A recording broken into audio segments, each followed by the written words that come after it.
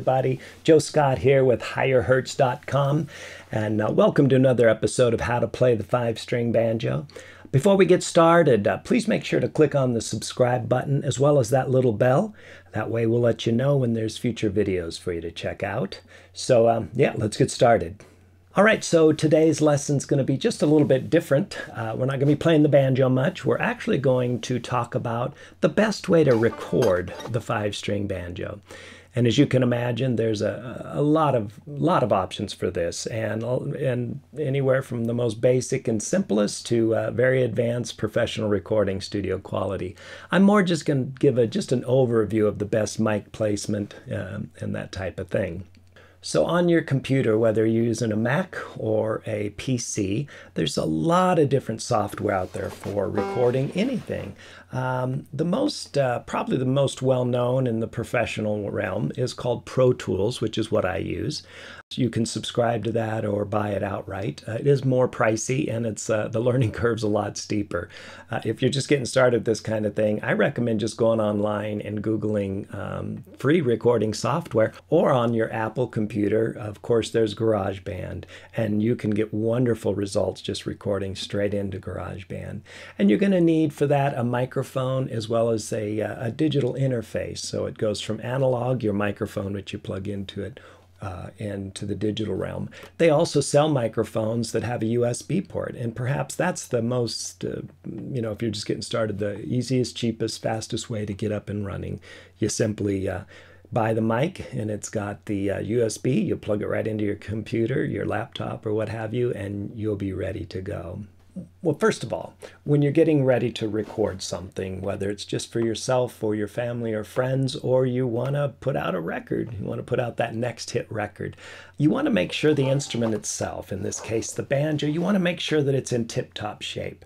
So when I'm getting ready to record anything for keeps, I pull all the strings off my banjo, I clean it up really well, and put brand new strings on it. I think brand new strings are a wonderful thing. That gives you all the brightness and the snap and the bite and just the good tone that is going to come across very well on a recording. So that's the first thing you want to do, is get the banjo ready.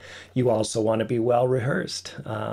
As you'll find as soon as you sit down to record something and the red light comes on, it can be a little intimidating.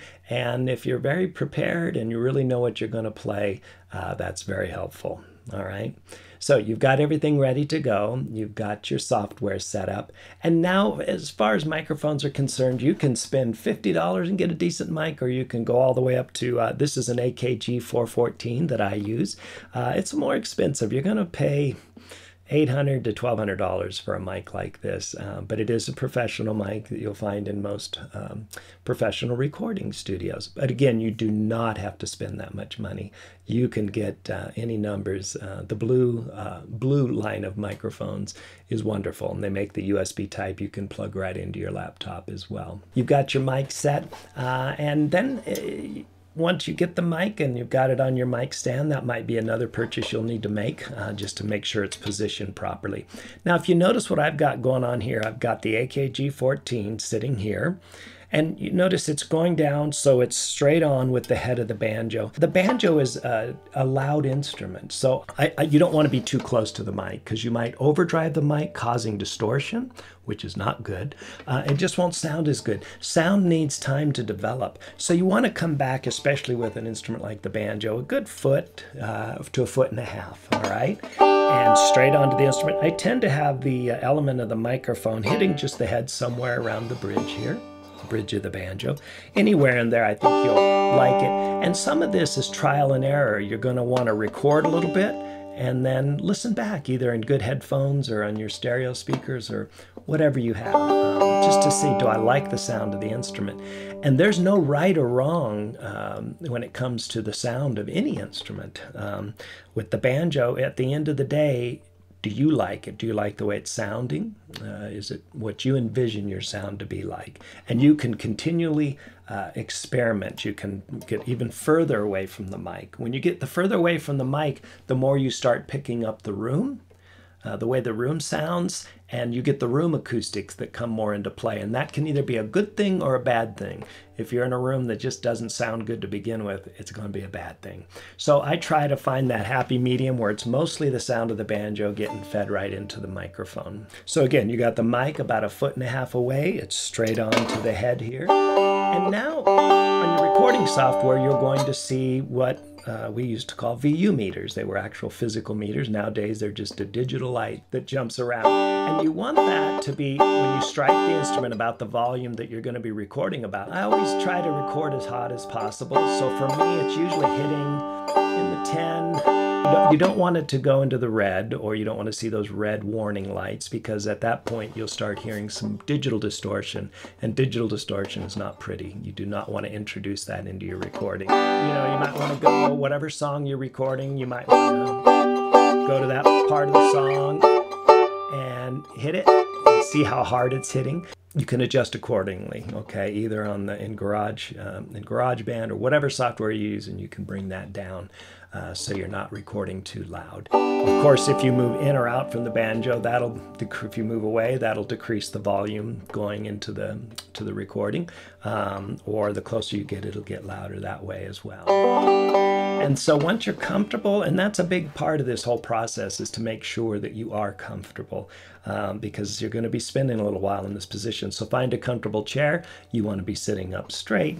You want everything to be in order here. Your technique, which we worked on in previous videos, and then you get the level set to your recording. You got your mic set, and you will be ready to go. If you don't have a room that you like the sound of your banjo in, it's good to just find, even in your bedroom or wherever, if you want to take the room out of the equation, you get a little closer to the mic, and you get in a smaller room or more of a dead room, so there's not a lot of reflections hitting off the walls, because if that starts to happen, your banjo will have unusual sounds. It'll sound perhaps like it's far away. It'll sound too echoey. It just won't sound good. Sometimes a very dead, dry room is a much better way to go when you're recording.